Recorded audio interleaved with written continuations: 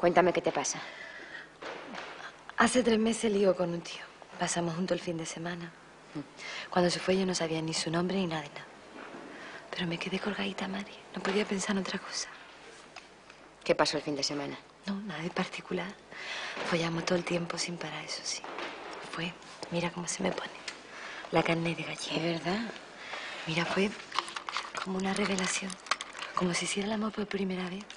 Así. Que me gustó.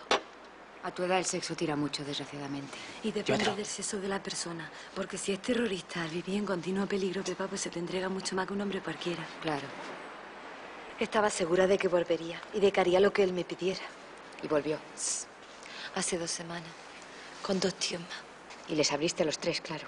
A ver qué iba a hacer si venían con él. Es un poco abuso, ¿no? Espera. Que una vez instalado, como yo notaba algo raro, me confiesa que son terroristas chiítas. Ay, me puse a atacar, Dios mío, cómo me puse. Yo suponía que podía ser peligroso, pero en ese momento no lo pensé. Hasta que los 2 días descubro que tenían armas y que preparaban algo. Bueno, yo le dije, esto me lo deberíais haber consultado a mí, ¿o no? Pero yo me di cuenta de que todo era mentira, que él no me quería, que simplemente me había utilizado.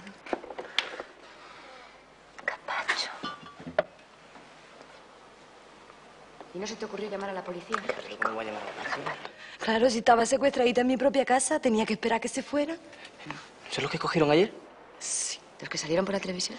Lo mismo. Bueno, yo he tirado todas sus cosas, he limpiado las huellas, pero se han cantado donde vivieron, porque claro, en los interrogatorios le habrán pegado.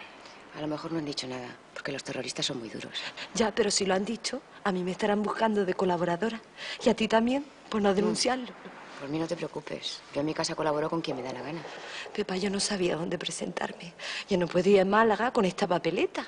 Bastante, es que soy modelo. ¿Tú qué dices? Hay que buscarte un abogado antes de que te coja la policía, ¿eh? De eso me encargo yo. Tú no puedes moverte de aquí. Podrías hablar con Paulina Morales. ¿La feminista? Sí. Una feminista. Mejor que sea una mujer. Así se lo tomará como algo personal. Voy a cambiarme. Luego me das la dirección. Sí.